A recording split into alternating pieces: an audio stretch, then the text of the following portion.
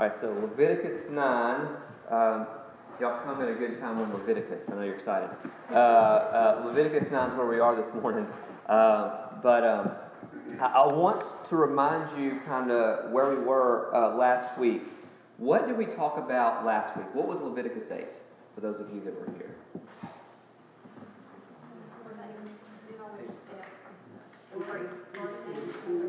It's basically the first ordination service where Aaron and his sons became the high priests, right? That's the setting of where we are.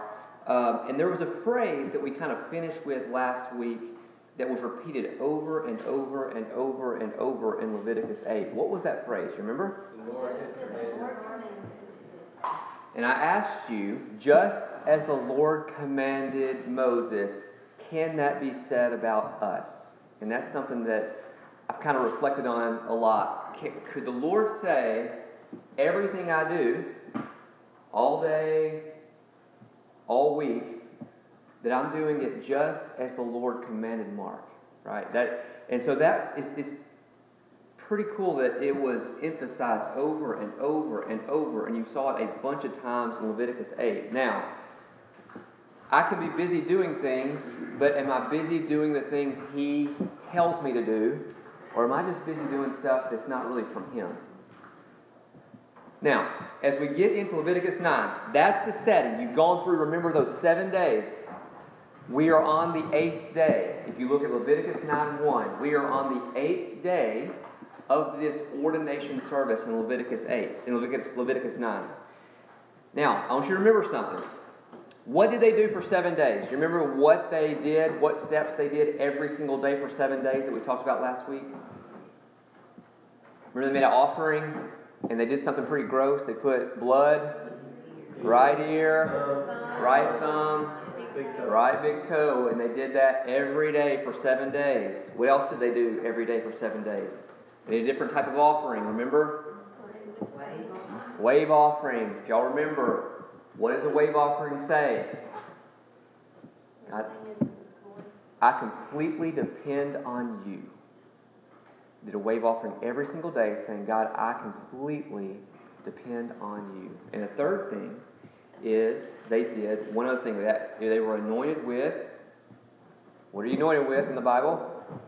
Oil. And they did that every day for 7 days, saying, you can only do this, become the representative to us as the high priest, if God's Spirit is on you. So it was a symbolic thing. Now, I say all that to say that is the setting. And if that doesn't make sense, I know that was a quick rundown of just a little bit of what we talked about last week. If anybody needs the audio or wants to know more about that, let me know. I can get it to you. Now, turn to Leviticus 9. Somebody read verses 1 and 2 for me. Now it came about on the 8th day that Moses called Aaron and his sons and the elders of Israel. And he said to Aaron, take for yourself a calf, a bull, for a sin offering, and a ram for a burnt offering, both without defect, and offer them before the Lord. All right, so it's the 8th day. Anybody know what the significance of 8 is in the Bible? Did I spoil that yesterday by my text or something? No. Okay. It is. Now, the Jews say it is the day of new beginnings. Why? Think about everything in the Bible that happens on the 8th day. What day do you dedicate a newborn child? 8th day, Exodus 22. What day do you circumcise a boy? 8th day. You're not going to get any questions wrong, I promise. Leviticus 12. What day, if you have leprosy or a skin disease, do you go and get purification?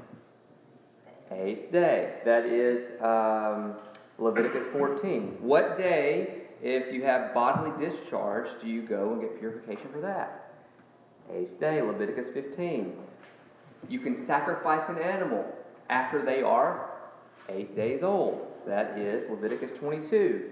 If you're a Nazirite and you mess up and you have to go to purification, you do that on the 8th day. Okay, that's number 6. Now, I say all that, good job, Jay.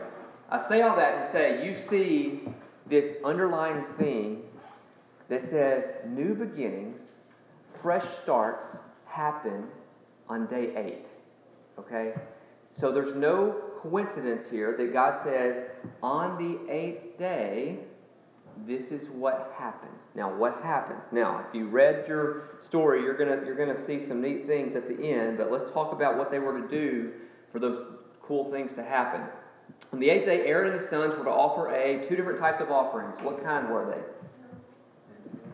Sin and burnt. Now, understand, these first 2 offerings, sin and burnt offerings, were for Aaron and his sons, not for the entire body, okay, not for all Israel. This is for the sin of the high priest. Okay, they need to have their sins wiped clean if they're going to be the priests that God called them to be, right? Now, I say that to say, what were the 2 animals for the sin offering? And what did yours say, Daryl? A calf and a bull. And a ram was for the burnt offering. So a calf and a bull for the sin offering and a ram for the burnt. Now tell me, the very first animal mentioned is a calf. Tell me God doesn't have a sense of humor. Aaron, the one who had the people develop a golden calf for Israel, said the first animal I want you to offer as high priest is a calf. So that I just wonder, if you were there, if you're Aaron, did something go through your mind right then when you're offering a calf as the high priest? The very first time you are high priest and you're offering, the very first animal is a calf. That's just crazy. Anyway, that's the first animal. Now, in addition, it was a burnt offering, which was a ram. Now, those were for Aaron and his sons. Now it says what? What was the next type of offerings? They were on behalf of the people. Look at verses 3 and 4. Which types of offerings did the other ones? What type of offerings did they do for the people? You see them? Sin, burnt, peace, and what'd you say, Lauren? Grain. So, if you have your little cheat sheet like Daryl does, which one is not mentioned? Guilt. They give every offering that Leviticus prescribes in the first 5 chapters except for the guilt offering. Why would they not give the guilt offering? You remember what the guilt offering was? Or injured party. Yeah, but it was a personal offering. If I do something against Daryl, you would do a guilt offering. So it's a very personal type of offering. That's why that one wasn't listed. But God says, you are giving every offering that I've told you to offer, except for the guilt offerings. You are to give every offering at this ordination service as we close this service. Now, I want you to see, and that's for the people of Israel. Those 4, they did every one of them except guilt offering for the people of Israel. Okay? Does that make sense? Have I lost anybody already? Because we're still at the beginning of our lesson. What was the reason they were doing these offerings? Look at verse 4. Why did they do these offerings? The Lord will appear to you. Yes. My Bible says, today, the Lord will appear to you. In the Hebrew, this entire chapter, there are 2 words emphasized in the original Hebrew. It's today and Lord in that verse. The entire chapter. Most chapters, you have all kinds of emphasis all over the place. It's as if God says, this entire chapter is to say, this is the day that I'm going to show up to my people. Today, the Lord will appear to you. Today, the Lord... Now, you also see it repeated in verse 6, don't you? Moses said, this is the thing which the Lord has commanded you to do, that the glory of the Lord may appear to you. So you see this emphasis that this is going to be the day. You're not going to mindlessly go through tradition today. Don't just give these offerings mindlessly because that's what you're supposed to do. Know that if you obey today God will appear. I can't imagine the excitement as they are offering these offerings and the people are watching, knowing that this is the day God shows up in our midst. And that was his promise. If you do what I'm telling you to do, I'm going to show up. Now, Some of you may have already read the rest of the chapter, but verses 7 through 21, it basically tells you that Aaron and his sons did exactly what Moses told them to do. They obeyed precisely exactly what they were supposed to do. Do you think they wanted God to show up that day? I think so. I think they were going to say, I'm doing exactly what you tell me because I want God to show up today. Now jump down because I want to spend the most of our time today at the very end of the chapter. Look at verse 22. We're going to start at verse 22. Then Aaron lifted up his hands toward the people and blessed them. And he stepped down after making the sin offering and burnt offering and the peace offerings. Guys, part of our role as we read God's Word is to get there. Not just in our minds where we read a verse and go to the next verse. Get there. See Moses, see Aaron coming out, and Aaron lifting his hands. He lifted his hands, and it says that he blessed the people after making the offerings. Now, what on earth does that mean? What does blessed mean?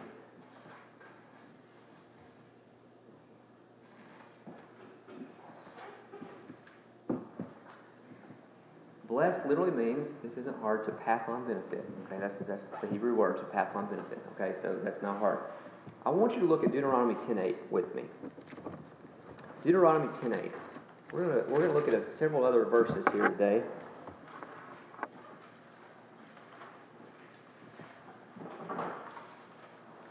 This is talking about the priests.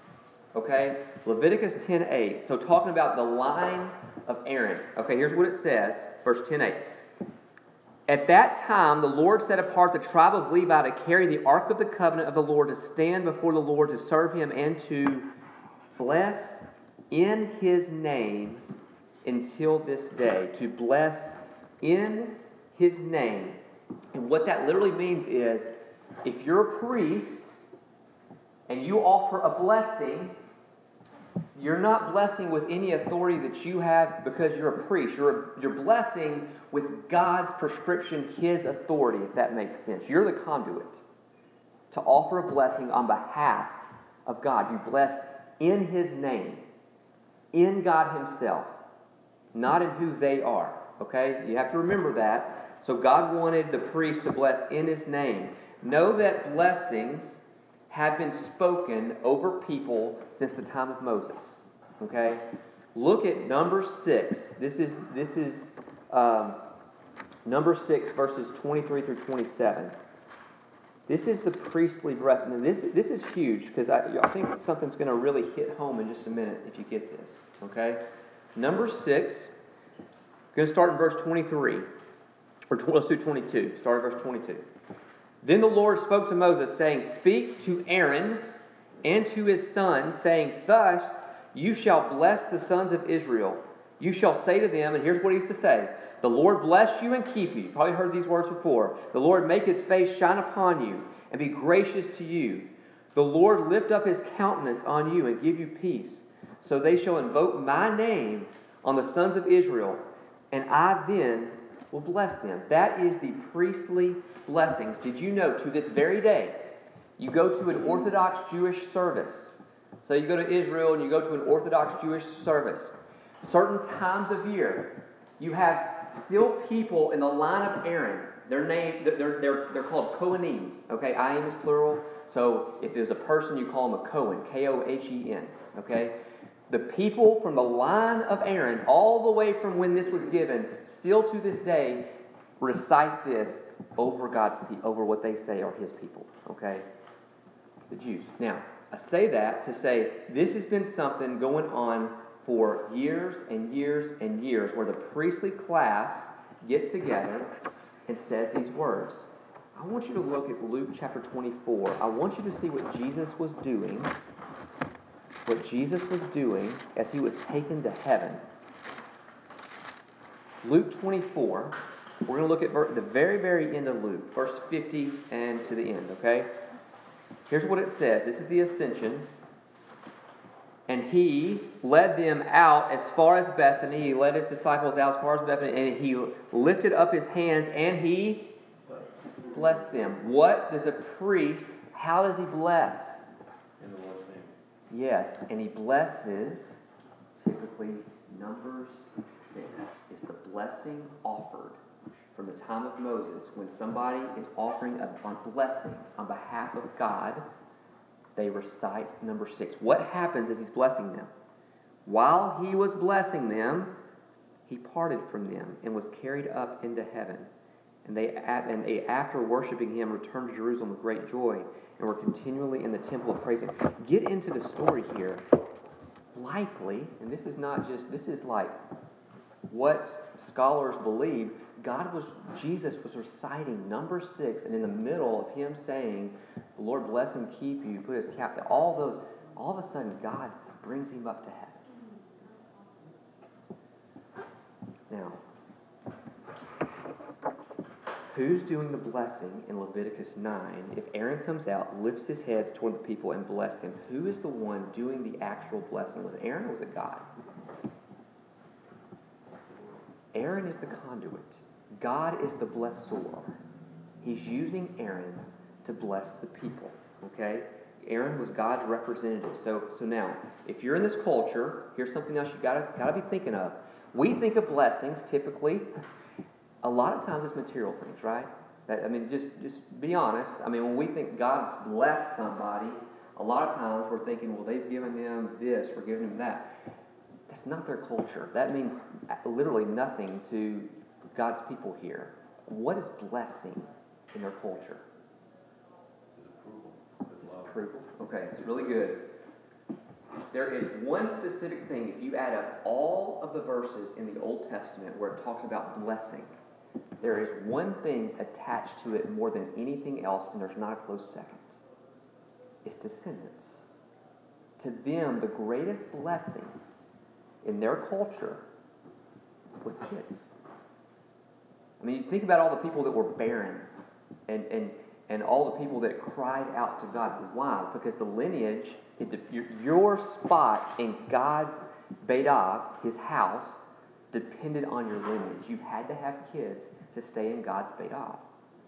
Now, not getting into all that this morning, but I'm just saying, if you look up in the Bible, the most frequent thing that blessing is attached to is fertility and descendants. Just kind of throwing that out there.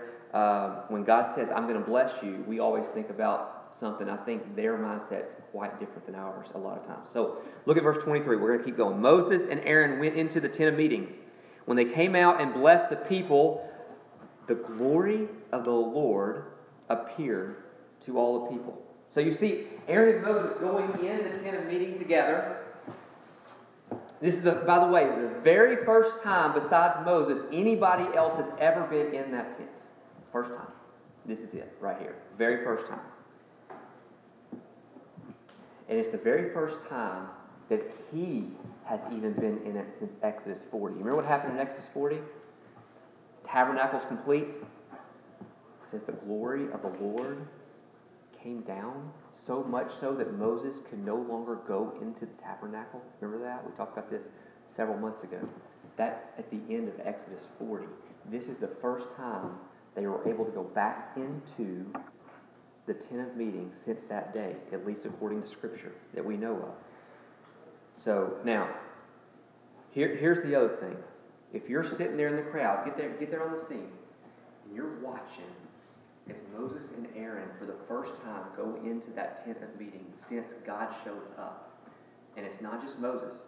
All of a sudden, we've got a new representative. This is a major deal. This is a major deal. Somebody else is being high priest here. Major deal. Now,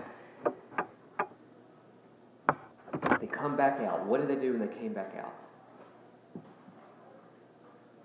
When they came out, bless the people. Pronounce another blessing, maybe. If you're there, you hear them doing the same blessing again, possibly. Who knows? But then it says, the glory of the Lord appeared. Glory. Kabod. Kabod. What is that? It's glory. It's heaviness or weight is literally what that means. Okay? Heaviness or weight. Now, here's what's neat. Exodus 24. Moses is on Mount Sinai. What showed up there? The kabod of the Lord. Exodus 40. They finished the tabernacle. What shows up? The kabod of the Lord. It's as if, we've said this before, God was saying, I want you to remember what happened out on Mount Sinai every time you get around my tabernacle. You see what I'm saying? That's the way Jews teach this, is what happened in Mount Sinai, and we've talked through this, that was a wedding. That was a wedding ceremony between God and his people. And at the wedding, there was adultery committed at the base of the wedding with the golden calf. At the wedding. So here you have this incredible marriage. And God says, every time you get around my tabernacle, I'm bringing you back into the honeymoon suite. It's a portable Mount Sinai because the glory of the Lord shows up. And then we see in Leviticus 9, as they finish the priestly ordination, the kabod, glory of the Lord shows up a third time. As if God is saying, I am pleased with what you've just done. With this whole priestly process, with Aaron becoming high priest, with how you satisfied me with all these offerings, and I put my stamp of approval from this day on this man as the high priest. Now, that's the setting. That's kind of what's going on here. Now let's talk about God showed up. It was the fulfillment of verses 4 and 6, right? Today the Lord will appear to you. He did. It's pretty cool. What did the people do? They did two things. Look at verse 24. Fire came out from before the Lord and consumed the burnt offering and portions of fat on the altar. And when all the people saw it, they shouted and fell on their faces. Okay, first off, let's tackle this thing about fire. Over and over in Scripture, we talked about this not long ago. Fire represents who? Every time. God. We talked about that in the covenant lesson. Remember the covenant lesson with Abraham, and he goes to sleep, and there were two symbols that go through to make the covenant. The first one was fire. The second was a smoking fire pot. But anyway, fire always represents God. Just if some of you are note takers and want these notes, I'll be happy to give you some verses. Exodus 3 verse 2, Exodus 19 verse 18, Deuteronomy chapter 4 verse 24, Psalms 18 verses 8 through 14, Isaiah 33 verse 14, Ezekiel chapter 1 verse 4, Malachi chapter 3 verse 2. That's just some, but I just want to give you a taste of over and over. When God is at work, there are many times you see fire involved. Now, it didn't stop in just the Old Testament. Think about New Testament. John the Baptist promised Jesus would come to baptize with Holy Spirit and fire. Matthew 3. Day of Pentecost. Acts 2. We see the Holy Spirit make himself known with tongues of fire. Jesus even says that he came to send fire on the earth and that he wished it were already kindled. That's Luke 12. Now I say all that to say fire often accompanies the presence of God. Don't miss the imagery. Okay? There's so many places we could go to talk about why. We don't have time this morning. But just know that fire represents God so often. He is a consuming fire. Hebrews 12. Now, knowing that God shows up among them, how did the people respond? The first thing they said is they shouted. They shouted. I know you love these Hebrew words. You know them? Rainon. Okay, Rainon. That's a weird looking N in the middle, but so what? Rainon. Okay? Rainon. Now, what does Rainon mean? It means a joyful shout of elation. Like, you know what Paul Bell yells out in the middle of services all the time that scares half the congregation? That's Rainon, right? That's Rainon, okay? So, almost every other time this word is used in Scripture, it is always translated joy, just so you know. It's why? Because joy is so closely attached to this word, you can't separate the two. Meaning this, when God showed up, the very first reaction was absolute joy.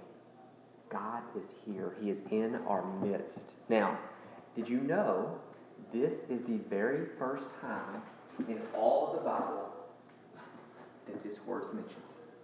You want to know the definition of joy today? This many years later, the definition of joy comes from when we are in the presence of the God of the universe. That is joy. You can't have it apart from that. It comes when we're in His presence. So, in this case, joy is expressed when people come in contact with Him. For us, it's when we're in the presence of Jesus Christ, right? When we're in His presence. And there's a reason why one of the fruit of the Spirit, one of them is joy. It's because when you are abiding in Christ, when you're allowing the Holy Spirit to flow through you, you know what comes out? This expression of Renan, this joy that you cannot contain, you can't hide. It is something that just naturally overflows from you, right? That is joy. To ask, do others see that flowing out of you? And people around you, at your work, if families around you, do they feel this overwhelming outflow of joy because you can't contain it? And if you can't say yes, I have to ask, are you truly abiding in Christ? Are you allowing the Holy Spirit to be evident through you to those around you? Because if you are, those around you will know your joy. It doesn't matter the circumstance you go through, whether you get a mass in your colon that you don't know what it is and you have a week to wait to hear the results. Joy overflows because of who Jesus Christ is. And no matter what we're going through, He's there too. Joy. Now, there's something else, though, that people did besides joy. What was it? They fell on their faces. Now, we see this time and time again. When God shows up, you see the people of God respond in one way.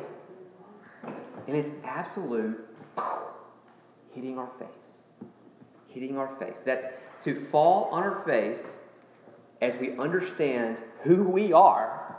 We don't deserve to be in His presence, but who He is. That I am in the presence of God, the God of the universe. And it's a posture of respect and awe. And we fall on our face when you're overwhelmed. I mean, I've seen, people, you go different places and you see all these people and you see all these responses of people when they meet like their idol or whatever, the person they look up to. And you see this, what do they do like if you go into England and you see the Queen or the King? I mean, there's this reverence and awe with bowing down, right? There's this reverence and awe. But here's the thing. Have you ever thought about what you're going to do the first time you see Jesus? You sing songs like I Can Only Imagine, right? What's the lyric there? Fall on my face, dance. Will I stand in your presence, or to my knees will I fall? And you can keep going. We're not going to break out in song here. Oh, come on, you know from here. Not even speak at all. Daryl can only imagine. All right. Now, what happens, trying to stay on track in Revelation 4. Revelation 4, verses 10 and 11. What happens in Revelation when the elders see Jesus? They do. Revelation 4, verses 10 and 11. 24 elders will fall down before Him who sits on the throne and will worship Him who lives forever and ever and will cast their crowns before the throne, saying, "Worthy are you, our Lord and our God, to receive glory and honor and power, for you created all things, and because of your will they existed and were created." And you see this picture of what we're going to do when we truly meet Jesus. The guys, you're not going to just stand in His presence. Yes, to your knees will you fall. As a matter of fact, on your face will you fall. And then, not just that, they threw their crowns as if to say, God, even the accolades that may have been given to me belong to you. I understand who you are. I understand who I am. And then they break out in praise. God, you are worthy. God, you are worthy to receive honor and glory and power. You created all things, and that's why they exist. And they understand whose presence they're in. Now, I hope you look forward to that moment as much as I do. But here's the thing.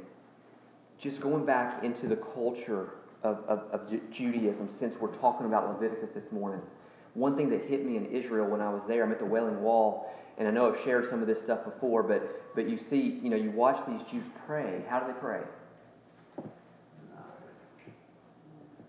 go back and forth and back and forth. They do it for two reasons.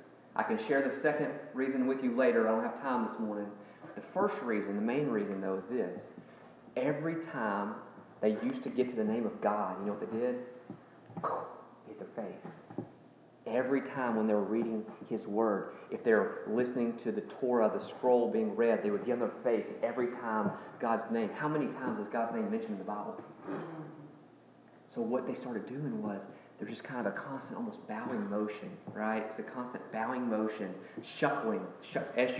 S-U-C-K-L-E-N is one word. Some people call it davening. That really just means prayer. But it's this constant kind of bowing to God as they pray. And you see this unusual posture. They've been doing this for centuries.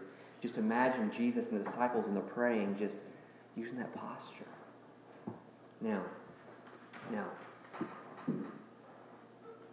these just getting to those two expressions, the idea of the shouting for joy, the elation of being in the presence of God when God's glory showed up among them in Leviticus 9, just in conjunction with this whole idea that they understood this overwhelming sensation of I know who I am, I know who God is.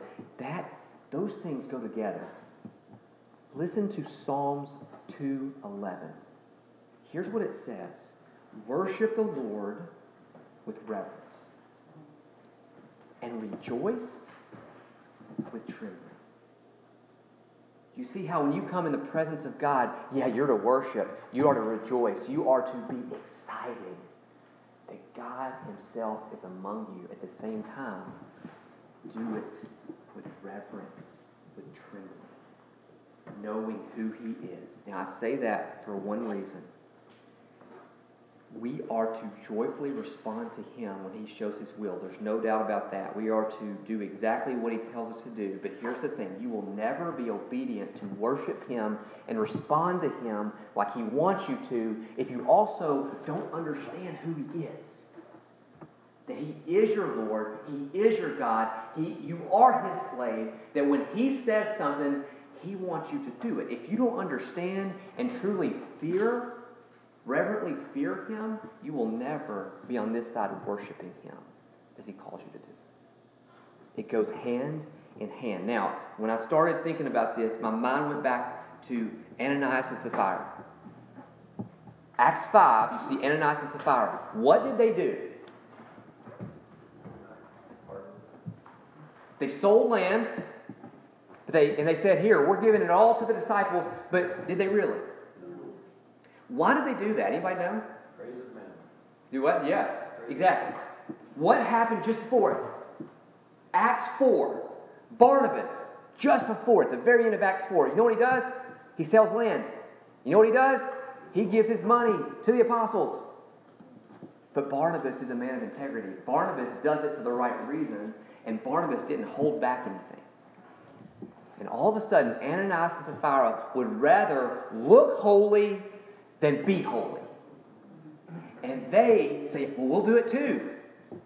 God didn't tell them. They just said, well, look, Barnabas is doing it. We can do this. Let's sell some land. Oh, let's keep a little bit. Here it is. Here's my money. They wanted to look holy, but not be holy. Guys, it matters who we are. Are we more interested in looking holy or being holy? What did God do to them? Struck them down. It says they breathed their last. Now, what was the response of God's people? There was great fear. Now, I say this because I want you to see Ananias and Sapphira wanted to look the part, but not be the real deal. God is not pleased if we come here and look the part and we're not the real deal. Matter of fact, it makes him angry that we are dragging his name through the mud. We're acting like, God, we are all in for him, yet we're not living it out. That is a terrible testimony to the world. So here's the thing.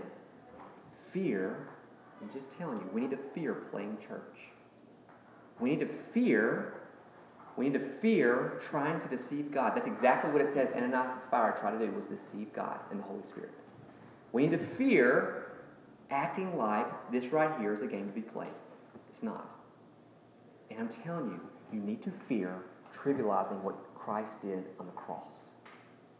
Do not live like it doesn't matter. Do not live like it doesn't matter. This is not a game to be played. You did not get bonus points for coming early today and listening to this lesson. Live for Christ. Fear is an element that's necessary if we're going to be completely obedient. I'm just saying. Now, all this happened on the 8th day. I know we need to finish. All this happened on the 8th day of priestly ordination, the day of new beginnings. There was a new representative to God that day, a representative of the people. His name was Aaron. There was a new representative to God that day to the people. His name was Aaron. That's the high priest. Maybe today, as we go through this, you realize you need a new beginning. Guess what? We serve a God that loves to give new beginnings. He always has. That's why you see so many 8th days in Scripture. He loves to give new beginnings. He did not make this into a game to be played. Maybe this needs to be a day. You draw a line in the sand and say, God, no longer. Not going through motions. I'm going to live on fire for you. God, we just thank you so much for this morning. Thank you, God, for what you're teaching us even in Leviticus, which many of us haven't really studied in detail. God, I just thank you that your word is so rich. God, you can teach us from every page.